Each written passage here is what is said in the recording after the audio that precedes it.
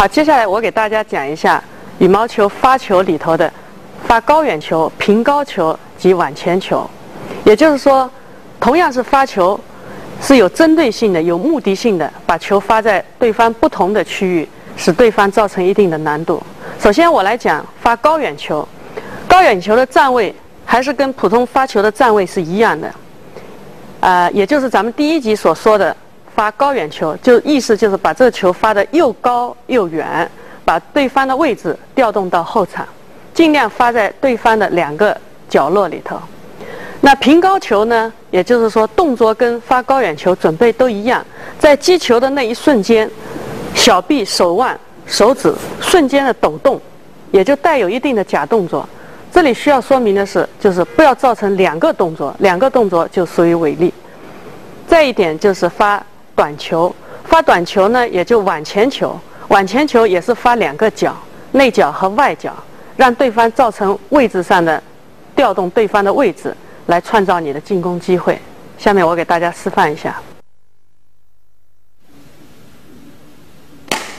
我们在训练发球时，不管是发高远球、平高球，还是往前球，动作一定要规范，不要出现过腰、过手等违例动作。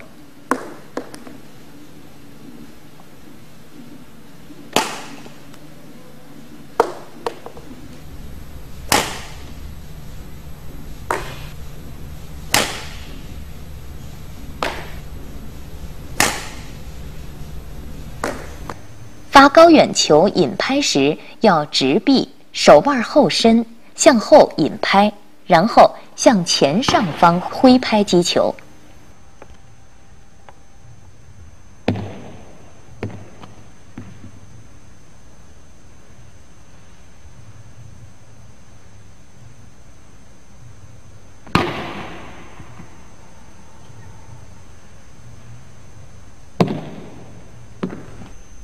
从侧面，我们可以更清楚地看到直臂、手腕后伸、向后充分引拍的动作。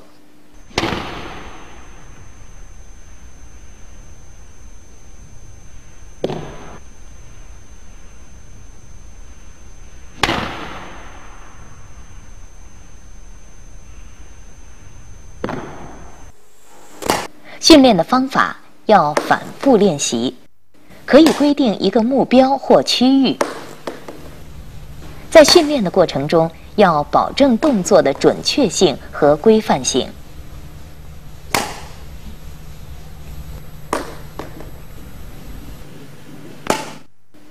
发平高球与发高远球的主要区别在于，击球时向前的力量更多些，力量略小一些。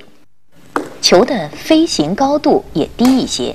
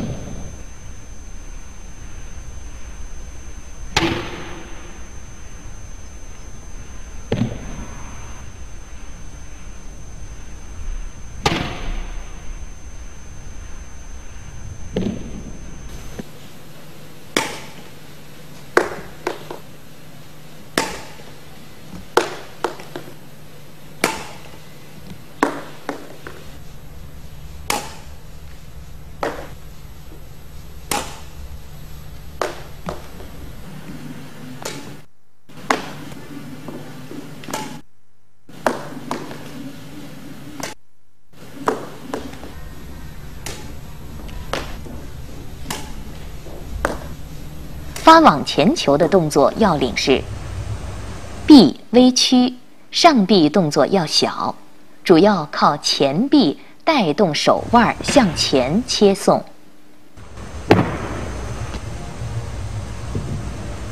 球的弧线要贴网而过，落点在前发球区附近。